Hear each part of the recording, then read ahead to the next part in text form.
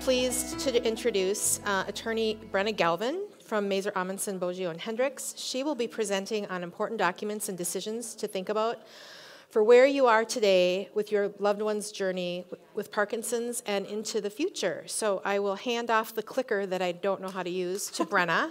I believe it's on. Okay, great. And thanks. then you can have this now. Thank you. Wow, thanks. Hi, everyone. Thanks for staying around.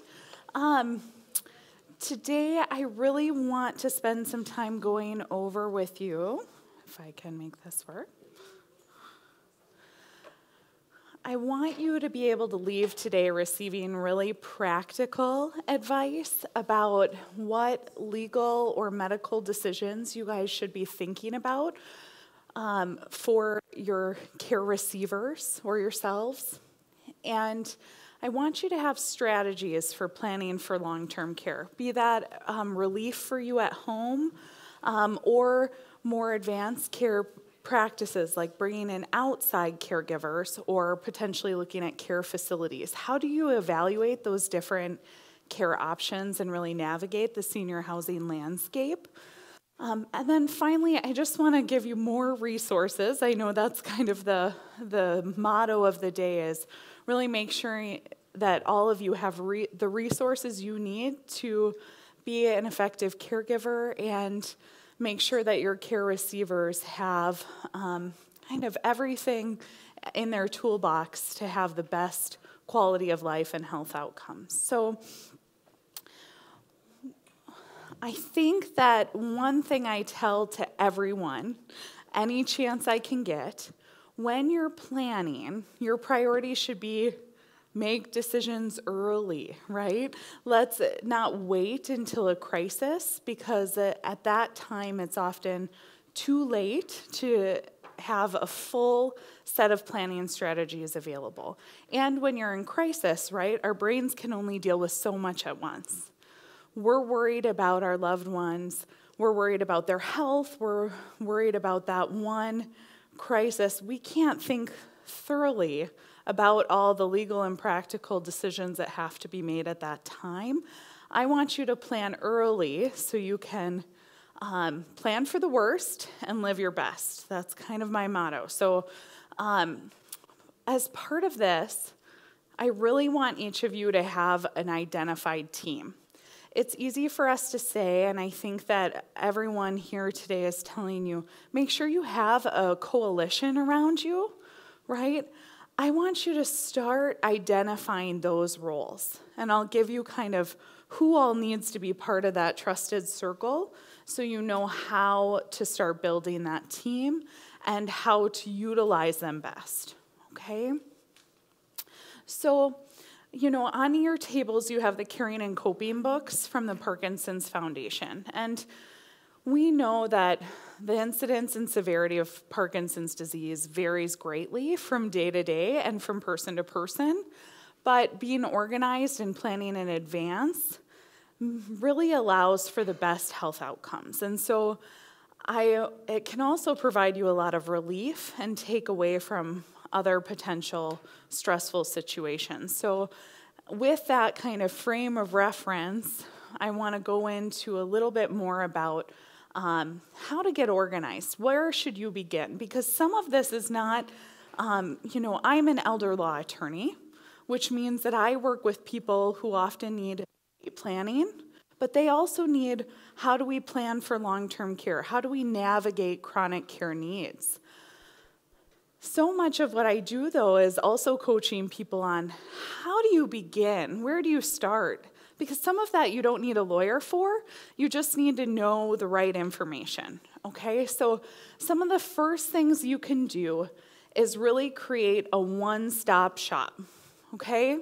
I want you all to have kind of a place, a file, a binder, a folder in your computer, whatever media is easiest for you, that contains really your important documentation and notes, okay? This is important for you as caregivers, and it's also important for other people on your team, other family members or loved ones who might have to step in if you need respite or if you're otherwise not available, okay? So in your one-stop shop, you should have a Health Care Directive, and we'll go into that more in a little bit. You should also have a HIPAA release. So every time somebody goes to the doctor now, the doctor wants something signed off about who they can disclose medical information to. Your care receiver needs to sign a HIPAA release, a general release form, to the people that are on his team, either you, his or her team. So the caregiver or loved ones who are in the trusted circle who needs to be able to access all medical information. You should also have all the doctors' contact information, and I say all the doctors, right? The neurologist, the internist, the primary care physician, the psychiatrist, all of these people who might be working together. We need all of their contact information, right? Is it all within one medical clinic, or do you have multiple that you go to? That should all be located and itemized in one place. And some of you might say, yes, I know this off the top of my head, Brenna. I have their numbers on speed dial. But does everyone who might need to access that information know where they can get it, okay? We also need to have a current medication list. Now, with PD, we know that the medication management and schedules are so very important to overall health and well-being. So current medication lists and schedules, and having that, I know it changes sometimes, and that can be hard to keep up to date, but try and have a form that's there and readily available. You should also keep clinic notes in one place, right? I think that this is the hardest thing. Keeping paperwork organized when you're caregiving seems like a never-ending task, right? The mail comes in and you're like, I have lots of things to deal with, and this often drops to the bottom of your to-dos. But once you spend a little time setting up this one-stop shop or this file, keep your clinic notes available to you that you can look back as a resource. So if you forget, because you've got a lot on your plate, you can return to them at a later date. And then your appointment schedules. I heard one woman share her story of frustration that, it's sometimes hard when you're like, why can't you remember? We just went through the daily schedule. If you have an appointment schedule laid out that's easily accessible to you and your care receiver, this can be an ease of a burden. You can have everyone know where that one-stop shop is, where you can go to and see that information regularly. So, as you notice, besides the Health Care Directive, most of those things are not legal documents, but they are important, okay? I want you to get in the mindset today of thinking about getting organized and getting the education you need to get this together, and so much of that is beyond just your powers of attorney, your wills, your trusts, or whatever legal estate planning mechanisms that you need, okay? So I spoke a little bit about in that one-stop shop, you need a Health Care Directive. A Health Care Directive has been called many things over the years, so I put some of them in your material. So before they were called living wills and durable powers of attorney for healthcare, since 2008, the state of Minnesota now calls those Health Care Directives. It's all kind of embodied in one document. The most important thing that can be done in a Health Care Directive is the designation of a legal agent. Who is going to be the legal medical decision maker if your loved one can't speak for themselves, okay? So some people look at me and they say, yeah, we're married though. The doctors are gonna let me make the decision because we're married. I wouldn't count on that in the medical profession, right? So lawfully, the legal agent has the authority to make medical decisions on behalf of the principal, the person who signs the form, but a spouse doesn't necessarily have the ability to make all medical decisions for their spouse, Okay, so marriage alone or a marriage certificate is not enough. You need a health care directive in place. So the nomination of the agent is the most important part, making sure it's clear who is the go-to, who is the decision maker. In a health crisis, or when you're managing chronic care, we want it to be very clearly identified who's the go-to for those decisions. Now, this becomes especially important if there are family members with lots of different perspectives about what should be done. And even if your family sounds just like what Garrison Keillor always talked about, the perfect kind of Minnesotan family, right? You know, I've not met one yet. I've been doing this for 6 years now. I've not met the perfect Minnesotan family. We all come to crises with a different perspective, and our relationships with individuals are all different, okay? So it really helps to have clearly delineated decision makers and identification of the wishes. So the contents of a health care directive can also include things like care preferences, all right? Do not resuscitate, do not intubate orders can be present in a health care directive. End of life decisions, a lot of people say to me, you know, I don't want heroic measures, all right? I hear that almost daily, but what heroic measures may be may look different to each and every one of you. Now, what's hard about this kind of the expansion beyond the designation of an agent, these care preferences, many of us are not medical professionals, right? We don't really know, well, maybe this treatment would work well. It might be invasive, but it might have a great ability to bring my loved one back to health or back to kind of status quo. And so sometimes people have a really hard time when we get into the wishes, delineating what they really want. So there are tools that can help you start thinking about that and framing your wishes and what you'd want. One of those tools you can get online, okay? It's called Go Wish.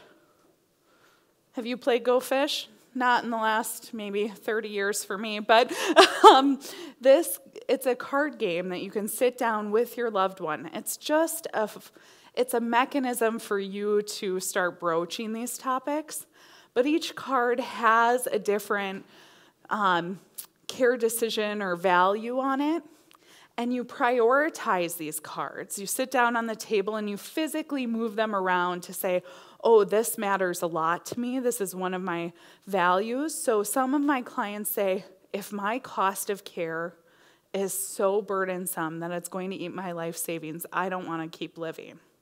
Some of that is a financial value, right? That's not really a care value. That was a financial value. Others tell me, if I can enjoy a scoop of ice cream every day, keep me going, all right? And so that's more of a what's enjoyment to them, right? That matters to them more than how much it costs to serve them that scoop of ice cream on a daily basis, right? So it's going to look different for all of you, and it might look different between you as the caregiver and your care receiver. But it's a great way for you to sit down and start kind of looking at these options. Now, if you are on Medicare, okay, Medicare also pays for you to have a doctor's appointment that's specifically related to end-of-life planning, okay? The purpose of that appointment would be to talk through some of these and questions about end-of-life care and health care decisions. Things like, when would you want maybe palliative or hospice care versus other rehabilitative measures, okay? So that's another great resource that if you have questions that are more medical in nature, you can go to your healthcare provider for, and it can be covered if you are a Medicare recipient. Okay? So the other thing that a healthcare directive can do is also talk about what happens with your body after you die. This is less about how you want to live, and now what happens with your physical body after you pass. Do you have preferences about a funeral or a burial or a memorial service, cremation, or body donation? Okay, so some of my clients have a request that they want to be sure that their bodies can go to science and help maybe with research and planning for others with PD. Maybe it could be a benefit to them down the road. So you can indicate some of those preferences in a healthcare directive as well. Now, the great thing about a healthcare directive is even though it's a legal document, you don't need a lawyer to do it. Okay, so you can do this really on your own. There are some legal components that you need to make sure are satisfied.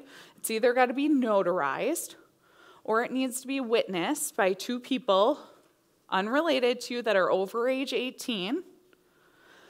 But you can do this and begin working on it. A lot of my clients come in and they say, oh, that healthcare directive. Yeah, we're working on it. You know, they've been working on it for 5 years, right? It's sitting in the same spot on their desk, and it's not a fun conversation to begin, right? So often it gets pushed back and put off to a later date. I really would encourage you all to prioritize this healthcare directive and making sure that it's taken care of and done. And so if you think about this, maybe that's your goal for you and your loved one for 2019. Let's make sure we get this healthcare directive taken care of and completed. Okay? Yes? Question. Our trusts, for example, the trust says that I have the legal power to make healthcare decisions for my husband. That's number one. Now, we've also filled out. Can I quick comment on that? So she said that her trust, she's got a trust document in place, and it says that that you have the legal authority to make healthcare decisions for someone else. Now, a trust in Minnesota is not the document that enables you to be the legal decision maker for healthcare. Okay? So you're going to want a healthcare directive specifically to cover this, all right? And that is important because a healthcare directive is widely recognizable by healthcare providers. If you bring a trust document, kind of the book, some people have a binder of a trust, it's a large document, and if you bring that to the doctor and say, look, I've got the document they need, if the doctor sees 100 pages of legalese, they're going to put it away, right? They're not going to read it. They're not going to look at it because their job is not to interpret the legalese. What a doctor is looking for with a healthcare directive is who is the go-to decision maker, okay? So all of these other components that you can or include are important to give that legal agent some context about what your wishes would be. But what a healthcare directive really should include every time is the nomination of that agent. Because this agent that you appoint can do whatever they feel like is in your best interest. Hold on. So even if you have said, I don't want care or treatment under these conditions, if your agent feels like that's in your best interest, your agent can override those wishes. So again, the most important thing you can do is designate someone you can trust. And I would recommend to not only think about that in maybe familial or marital context, but really who's best equipped to do this. It's a hard job. You're wearing really two hats. If you're a care receiver, or a caregiver rather, and a healthcare agent, you're really handling two separate roles. One role as the caregiver, trying to make sure that the care receiver gets back to what you feel like is meaningful, quality of life. But your role as a healthcare agent is not that. It's not the rehabilitation. Your role as a healthcare agent is really to wear a hat and say, what would my loved one want? If he or she could communicate in this setting, what would they want? And am I able to carry out that choice? Yes. Right. So what she was saying is she and her husband completed a 5 wishes form. Is that good enough? Will that satisfy the Health Care Directive that she needs to have? And I will I'll come back to those slides, but there are lots of different forms that a Health Care Directive can take. I've included a few here just as an example for you. 5 wishes is one of those forms. You can get it or download it from the internet. It does cost a little bit to download, I think under $5 per form. Now, the 5 wishes form doesn't resonate with everyone, right? Each of these forms has different formats, and there might be some that are easier for you to complete. So it might help to look at them online, but don't let that be the thing that's holding you back. Oh, I don't know if this is the best form for me. Remember, our most important part of a directive is appointing that legal decision maker. So if the 5 wishes is one of those forms that you could have, there's also Honoring Choices Minnesota. Honoring Choices Minnesota has a free downloadable form, and they have both a short form and a long form. The short form is really just the designation of an agent. The long form really goes more into what are your values about healthcare and treatment-related decisions? Now, although I'm harping on the designation of an agent, I don't want to undermine the importance of thinking through some of those things and having those discussions with your loved one, because as a caregiver, if you're in the role of a healthcare agent, you really want to feel like you know what they wanted if they were able to speak for themselves, okay? Now, the University of Minnesota Extension has a downloadable form for free available as well, and really any estate planning attorney or elder law attorney will be able to do a healthcare directive for you as part of your estate plan.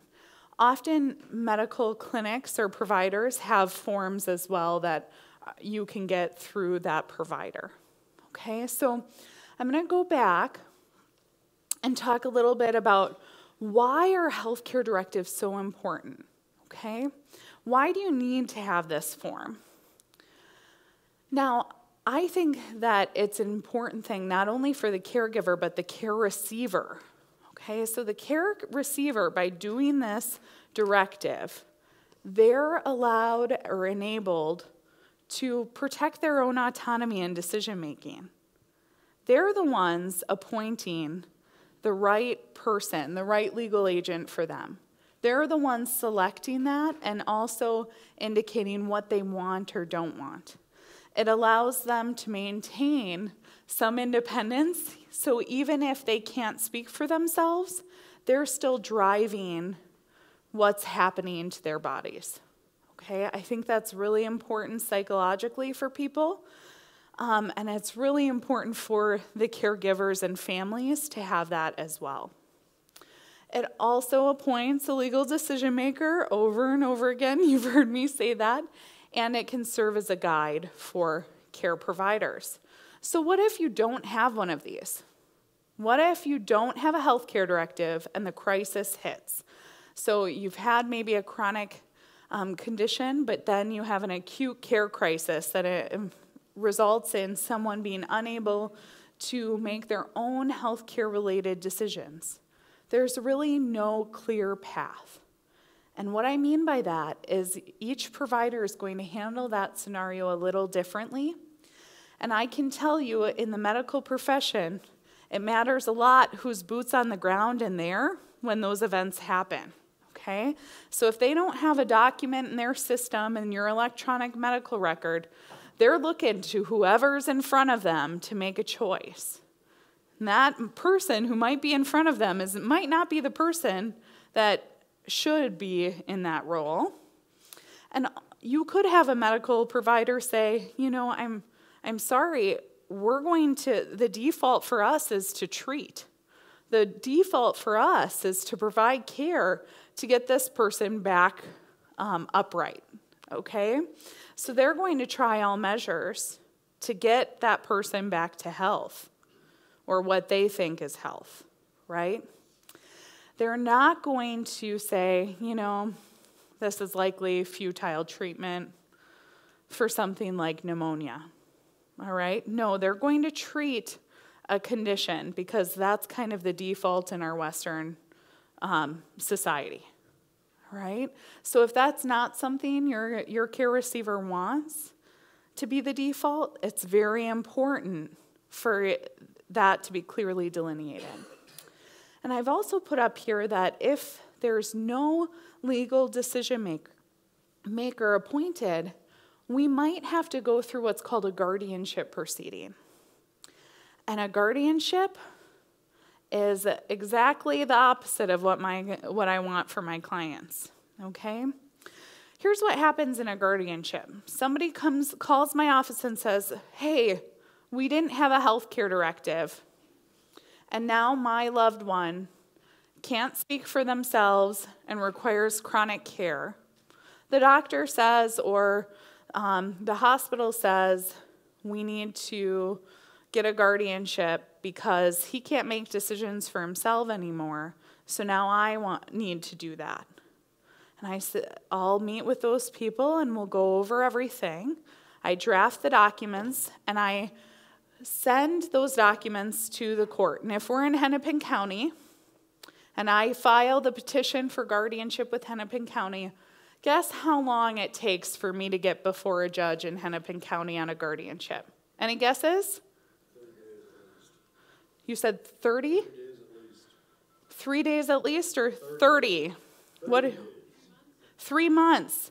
Right in between you. Right now, it's taking me at least 8 weeks to get on someone's calendar for a petition for guardianship. Now, can I say it's an emergency and get there quicker?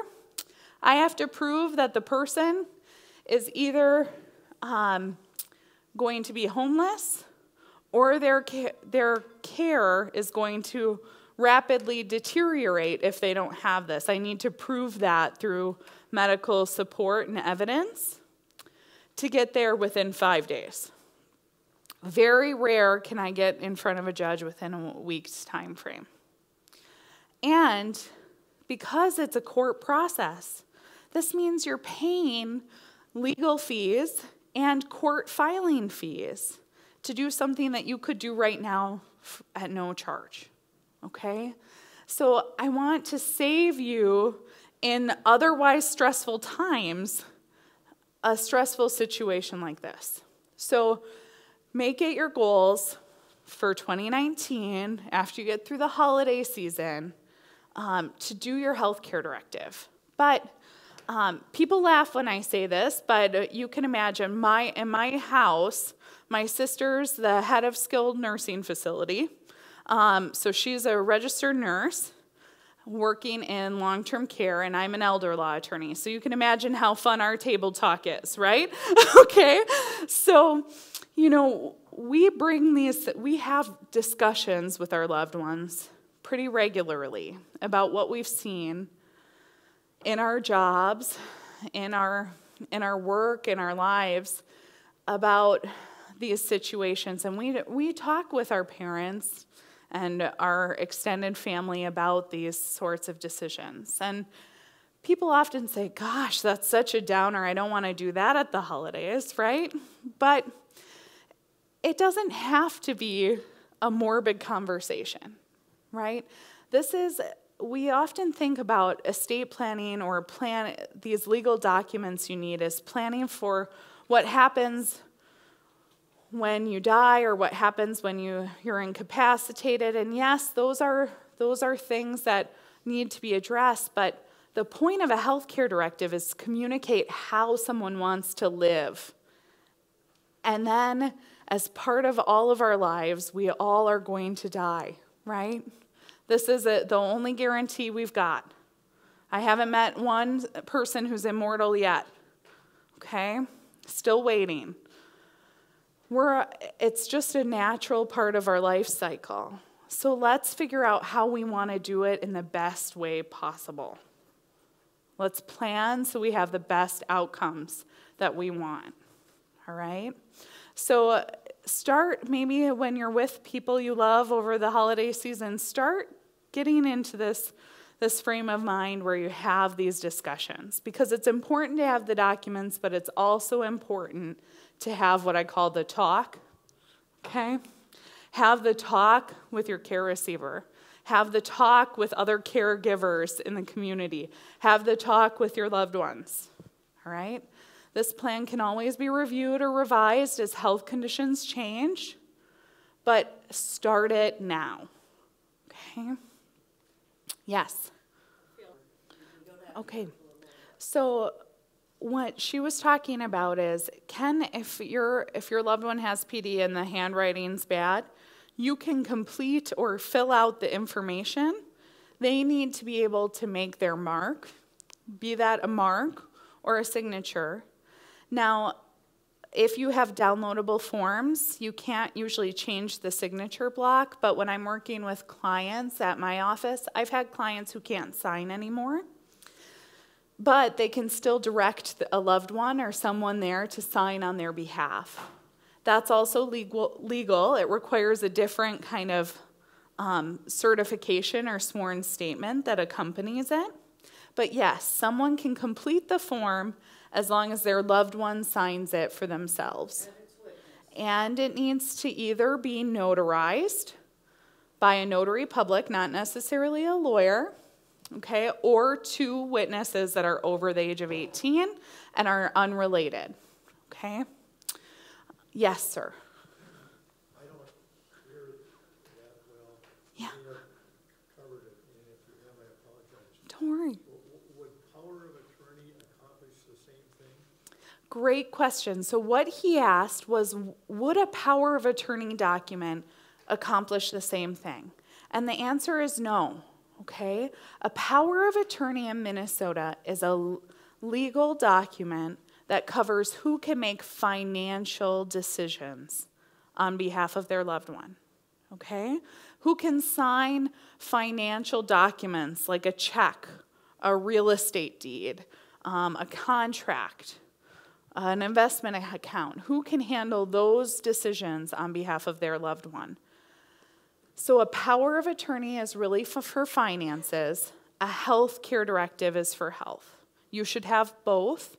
Most of today is focused on care-oriented documents, so we're not going to get a ton into powers of attorney, but I'm glad you brought it up because it is something that should be in your toolkit, and that is something that, as a caregiver, it's important to think about how, if your loved one can't manage the financial transactions anymore, how you can do that for them. And legally, that's through a power of attorney. Okay? Now, yes, sir. Yes.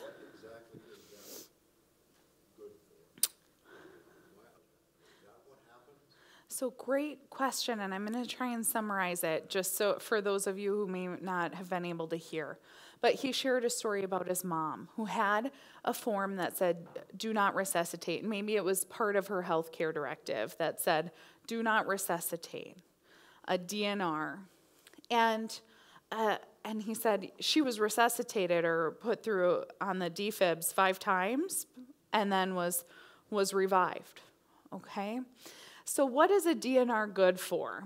Do not resuscitate order. Now, what's important to keep in mind is a health care directive is really important for people with chronic care needs, but it's not the best form for emergency medical situations, all right? You might say, why not? I've said the type of care I want. I've said what I don't want in that form, and I've nominated a legal decision maker. Why is that not enough? Well, apparently lawyers and medical providers don't play nicely in the sandbox together, right? No, that's not really a fair description, but what is true is medical providers want everything in a certain format for them to follow. So, if somebody does not wish to be resuscitated, and under any circumstances, okay, not just if they fall over and or they're towards the end of their life, maybe they've been diagnosed with less than 6 months to live, and they have a acute crisis during that time. If they do not want to be resuscitated under any circumstances, the best thing you can do is actually get a doctor's order. Okay, a doctor's order that says, do not resuscitate. It can also say, do not intubate. And that goes into your medical record and is flagged. You're coded a certain way.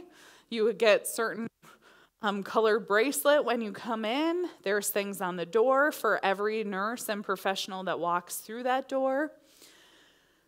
There is an assumption or a presumption for medical providers that everyone wants to continue living for as long as possible, thanks to the grace of modern medicine, okay? So if that is not what you want, or what your care receiver wants, you need an actual doctor's order. You can accomplish this through a document called a POLST, all right? Provider's Order for Life-Sustaining Treatment. Now you might say, life-sustaining? Brenna, you keep talking about do not resuscitate. That's not life-sustaining. Well, it's a bit of a misnomer, but in essence, this document is a one-page form, and I've got a picture of it up here. It might be hard to see the details of, but it goes through a series. It's a very short form that a provider signs, as well as either the patient or their healthcare agent can sign it for them, okay? And it says whether or not they want things like CPR or whether they do not want to be resuscitated. It also asks no antibiotics under any circumstances, or maybe sometimes they might want antibiotics. It goes through very specifically certain issues that would be pertinent for someone. And for someone, typically a POLST is used for someone who's either at the end of their life or they're medically fragile. And that could be medically fragile due to a chronic illness like PD. Okay? So if you're saying, I do not want to be resuscitated or intubated, or I know my loved one doesn't, under any circumstance, then it would be important to go through a POLST with your doctor. And he'll have the form? The doctor has the form because it's a doctor's order. It is not a legal document, or it is a doctor's order that even emergency medical professionals can follow. So say someone's living at home with PD and they do not want to be resuscitated, but they're having a hard time breathing. You call 911. The emergency medical providers, their default, okay, will be to get you alive to the closest hospital. That is what emergency medical professionals do. EMTs, firemen, they will try to get you alive to the closest healthcare provider and then see whether that doctor feels like the treatment, further treatment is merited. Now, if you have a POLST that says, do not resuscitate me, the EMTs can follow that POLST. They will not resuscitate someone in their home. If you just have a Health Care Directive saying that I do not want this, that will not be enough for the emergency medical professionals because they only have authorization to follow doctor's orders. Okay? And there is a standing order to get people alive into the hospital. So if you don't want that to be your standing order or your loved ones, this is important. Now, I also want to talk about where you keep something like a POLST or a healthcare directive. Do all of you live in the 8-county metro area? Close, right? You're here, no?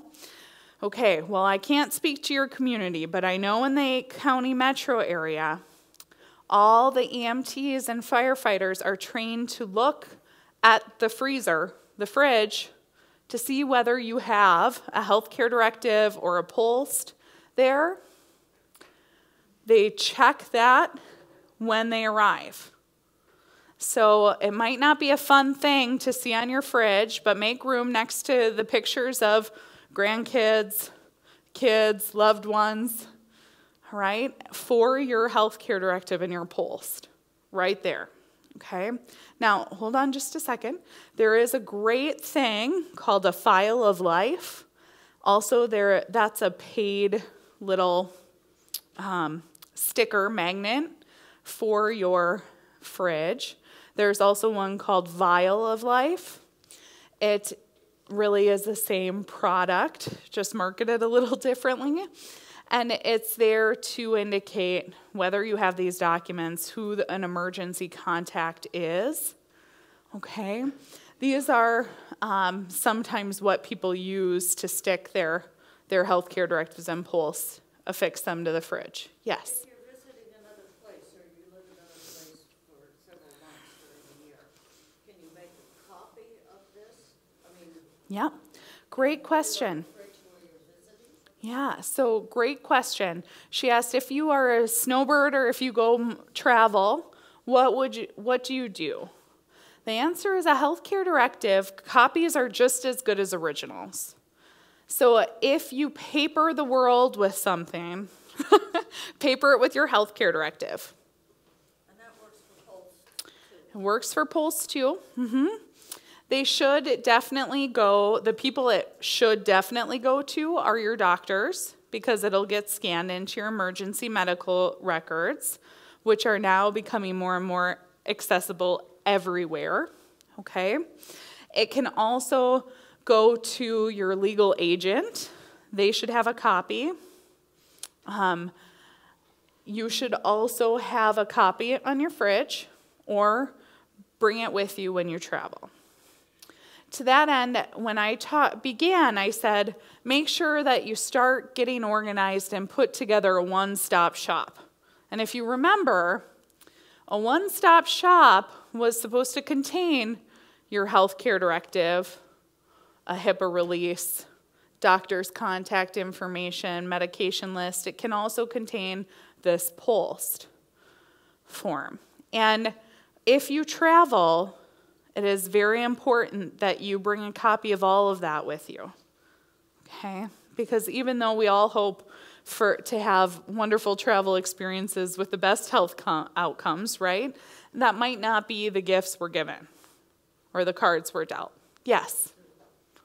One possibility is a thing called a wear and tear kit that's given out for free by the foundation. So you could call the Parkinson's Foundation and get this kit, and it already has, for example, some forms to fill out in terms of your medication and that sort of thing. Right. That would be a place you could keep all the documents if you wanted to and carry it with you when you get into the hospital so they know your medication needs. Right. And carry it with you on a trip if you need to as well. So Mel brought up a great point. The Parkinson's Foundation has a resource for this, and it used to be in like a butt pack or a little, it's not anymore? Okay, it's a zipper pouch now. Okay, great. So there's one here today. That could be a kind of your starting spot to gather this stuff together. Great. Wear and care kit. Okay. So I want to go into a little bit about how things go from what we've been talking about, which are acute care crises, to planning for long-term care or chronic care. Okay? So oftentimes this time of year gets really busy in our office. And the reason is people spend time with their loved ones and they realize they're not doing as well as they had thought. Okay, so at the Monday after Thanksgiving and after the Christmas holiday, we get a ton of calls from caregivers as well as family members saying, I just spent time with my loved one and things are not going well. Okay, so thank you. Often the point of entry into the long-term care maze is when a person's needs for their chronic condition can no longer be met at home without assistance. Okay, so typically that's a crisis entry. All right, something has happened, a fall, maybe a flu, influenza, or pneumonia has happened, and it results in them being unable to continue to receive care at home. Typically, it's precipitated by a hospital stay, and then loved ones call me from hospitalization saying, I've been told that they're not going to be able to return home without care. This is the point of entry. It's also, as I said before, not a great time to make big decisions. All right? So I want you to think a little bit, and I want to speak to this a little bit because this is for the Parkinson's community, that PD change is really that point of entry. Sometimes it might not be a fall that precipitates this entry point. It could be changes to mobility, right? Changes to cognition or the ability to swallow. It might take time to get there, but that often can, with PD, be the point of entry into long-term care. There's a picture in here about an elder care continuum, and it kind of shows that we go from upright, functional, no functional mobility limitations, to maybe needing some assistance, all right? Maybe using a little bit more supports like canes, walkers, wheelchairs, to being unable to handle this without another person providing that level of care. And there's also a wide range of where you can receive care, right? Be it at home, in assisted living, adult day programs, any number of options. But there is cost associated with care because right now in this country, we don't have, long-term care is not really something that's a universal guarantee or health outcome. So long-term care is privately covered unless you have long-term care insurance that covers care needs, or unless you have your stay is short enough where Medicare covers that stay. So what I hear about people's concerns regarding long-term care is really availability of quality care. They really want to be sure that the care that their loved one's receiving is the best. But people's default is, of course, they want to live in the least restrictive environment. Most of my clients tell me they want to leave home feet first, right?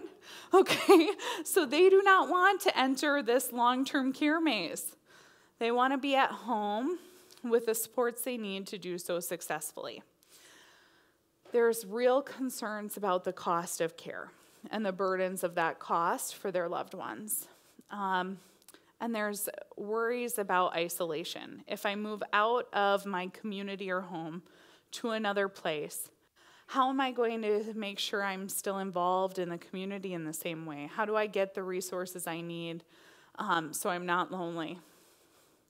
And there's concerns about changes to the family dynamic. And so much of what we've talked about today, or what you've heard, are, going from partners, maybe be it husband and wife, friends, to caregiver, care receiver is a huge shift in the family dynamic, okay?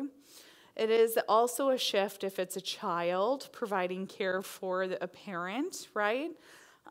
This causes a lot of problems. I take off my counselor of law hat, put on my other counselor hat often, because parents and children, when there's a shift to that role, is very traumatic on all parties, okay? So all of these concerns about long-term care are real, and they're something that has to be addressed, but it is helpful to be able to do so and figure out what your needs and priorities regarding care are prior to the care crisis, because then we can be sure that the options we're looking at are really tailored for what's best for you and your family.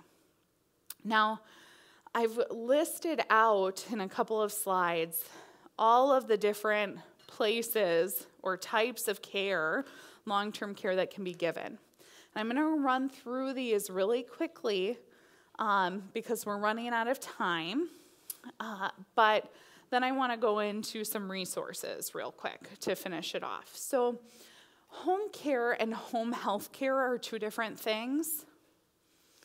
Home care is often chore services, light housekeeping services, maybe trip errands that you might need assistance with.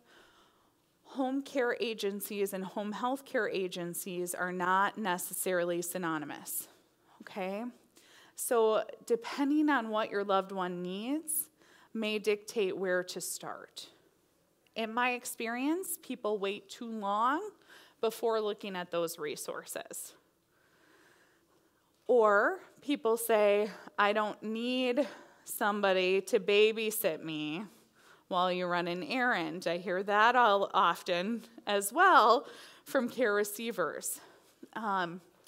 Respite care can be a short-term strategy to bring some care in to the home. Home care can be that. Allow the care receiver to go out, run errands, meet with a support group, friends, and have someone there for their loved one. Adult day can also offer that support. I'm going to go into kind of the difference between facility level of care, just so you have this information. There are independent living communities, of course. These are places where typically they're marketed for people 55 and up, senior housing options, senior apartments. They typically, unless they're part of a campus, do not offer care in-home. They might have lots of amenities, but they might not have the care that can be brought in. Assisted living in Minnesota is really licensed on the state level as housing with services. It is not some place that necessarily offers skilled nursing capability. That means the presence of someone with a registered nursing license round the clock. Things like occupational therapy, physical therapy. Assisted living does not necessarily provide that. Assisted living is really apartments with the ability to contract or access care somewhere close, okay? Typically through a registered provider that the assisted living campus has a relationship with. Now, people often say, yes, my loved one's in a high level of care. They're in assisted living or memory care. But that is not skilled nursing facilities. And the reason I bring that up is when we're looking for a place for a care recipient, we really need to make sure that we try to minimize the total number of moves. And that's just a quality of life thing for everyone. I was talking with Jennifer before that she and I both moved about 2 years ago. And we are lucky to be healthy and well during that move. And that move our moves are traumatic. It takes us a while to get readjusted, to go through a moving process. If quality of life is one of the biggest concerns, we want to try and minimize moves for a care recipient. So we want to ask the right questions about the level of care these places can offer on the front end. We want to be educated consumers, okay? It's a lot to do and navigate as a caregiver. So there is help, okay? And I'm going to skip ahead because we're running out of time, but these critical questions come up often. How do we get the best quality of care and maintain or improve quality of life? Number one.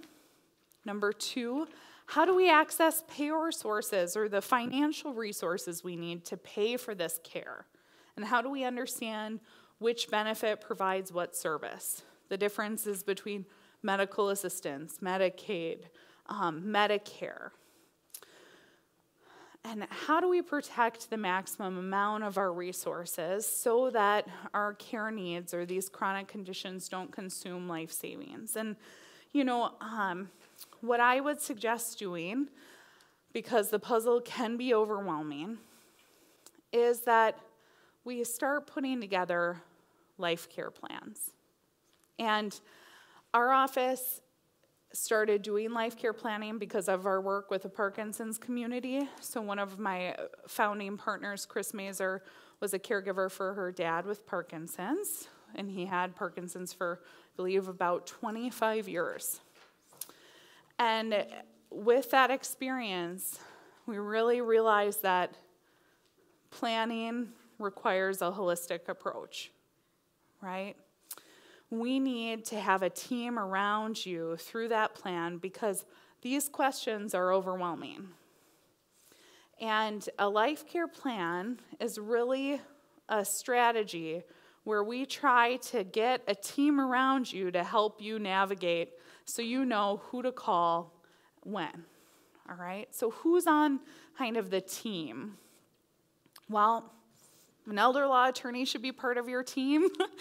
Okay, what an elder law attorney knows is not only the legal documents you need, but how to protect assets and how to access payer sources to make sure that the quality of care you need can be paid for through any mechanisms available. We also utilize a life care coordinator, which is a social worker, licensed social worker, to help make sure that we find the right care that's required. A public benefits specialist helps us apply. In our office, we have one on staff that helps navigate and talk to the county or the Veterans Administration to access those financial resources to help fund care.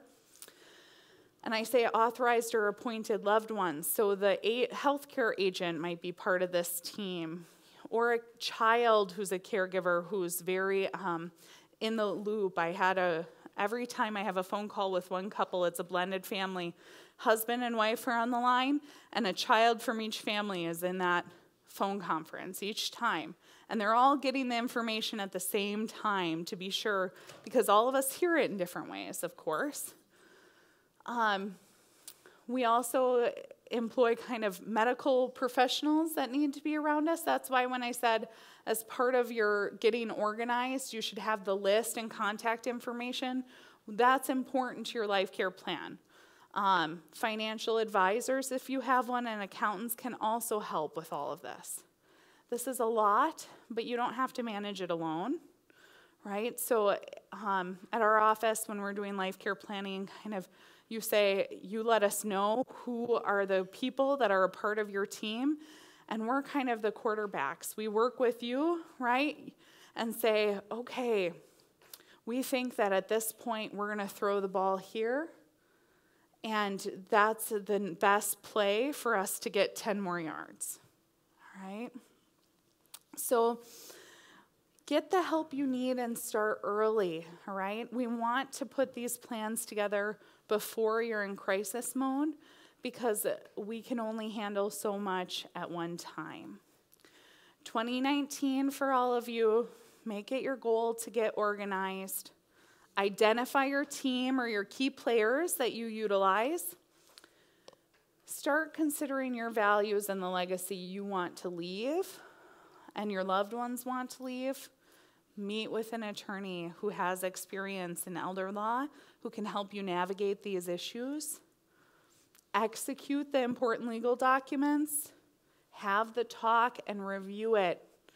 People often say, oh, I did my documents, I'm going to put them on the shelf. And they bring them to me and there's about an inch of dust on them, right? They haven't looked at them in 20 years, right? When we're navigating chronic conditions like PD, we need to review it under some of the following. Number one, I'd say at least annually. Number two, if your condition changes, right? Number three, if there's a change to the family dynamic or this team, we might need to take a look, does this still make sense? But every year, you don't need to do it with an attorney, but try to review this with your loved ones on a regular basis. So thank you guys for staying with me and letting me take up a few minutes of your next session. Thank you.